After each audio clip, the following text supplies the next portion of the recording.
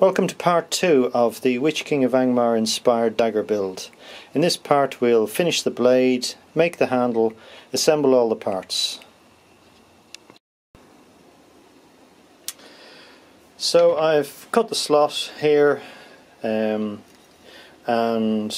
fitted the two together. Yeah, it's not nice and neat as it would be from a milling machine, but I don't have a milling machine. So I'm just going to tidy that there, and then I may drill a hole and put a pin in to hold it, but the handle will be up here somehow. I'm not sure how I'm going to do that yet, whether I'm going to put two sides, glue it, or whether I'm going to somehow drill it and slide it on and then slide this piece in. I'm yet to figure that bit out yet, but so far so good.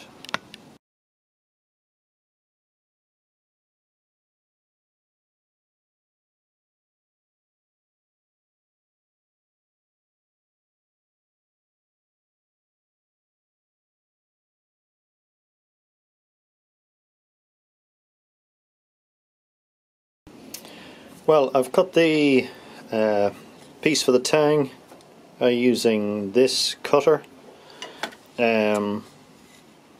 Tang fits in great, and then what I'm going to do is I think I'm going to glue these together with epoxy, because as you can see there are quite a few splits, so I think I'll epoxy it.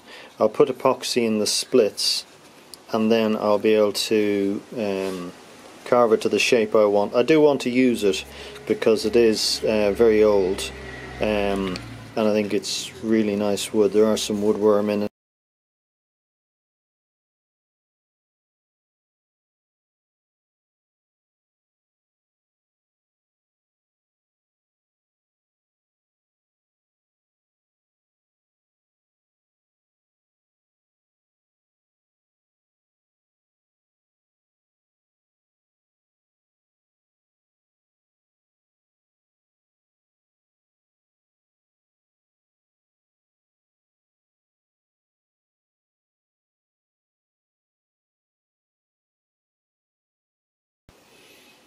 So I have finished doing the filing on the blade. I've done some sanding with 80 grit. I'm not going to sand it too much, maybe to 220. I've taken my piece of bog oak and I've sanded it down. You can see these big splits. What I'm going to do is I'm going to get some araldite epoxy and fill those in, and then that fits on like that.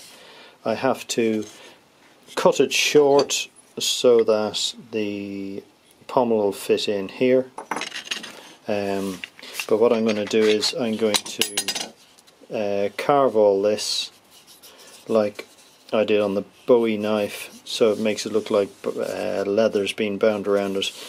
It'll all come up black once I put sanding sealer and polish on it. The blackness will all come back up again. It's all gone because it's all dusty at the moment. So that's where I'm going to go next.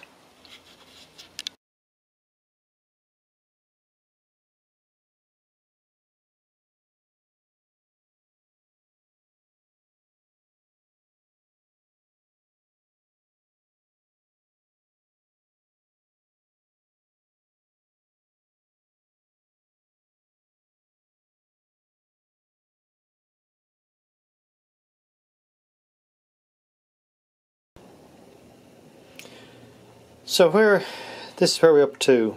I did do a short video of the carving, but I can only show you some of it because I kind of had the camera in the wrong place. So this is the bog oak now. I've done some basic carving on it. I've put sanding sealer and furniture polish, so now it's really nice and black. I've taken the blade and I have heated it with this blowtorch, and then hammered it. This creates oxide on the surface, so it gets this nice old look, and then I've just gone on file the edge just to bring it up. Here's the spikes. I've heated them. I've straightened them back out a bit, they were too bent in, so we can put them on like that. I can put this on like, because I'm one way easier than another, like this, and then I've also heated this and hammered it, so you can see it's nice and textured.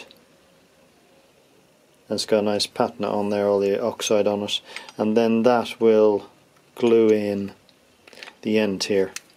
I also cut a small disc to hide the end of the bog oak, hide the split, so that'll be all glued in like that.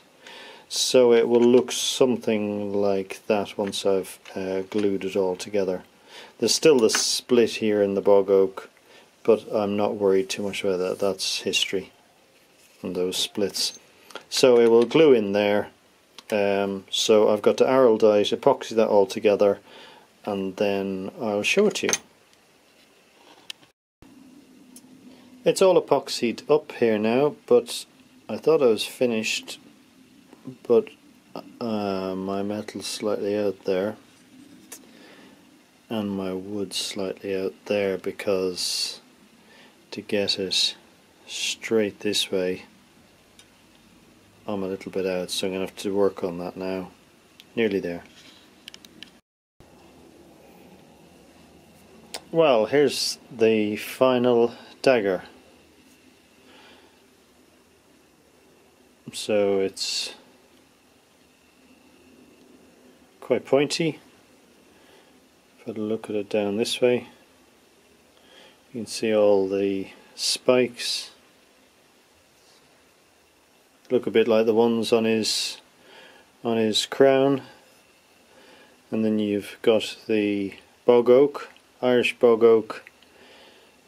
The black bog oak is believed to be around the 2,000-year-old mark, preserved by the tannins, I think, and the acid in the bogs. I sorted out my problems down the bottom here by filing it down, and then I made it all silver. And then on the pommel you can see all the marks of where I've hammered it. Gives it quite an aged feel.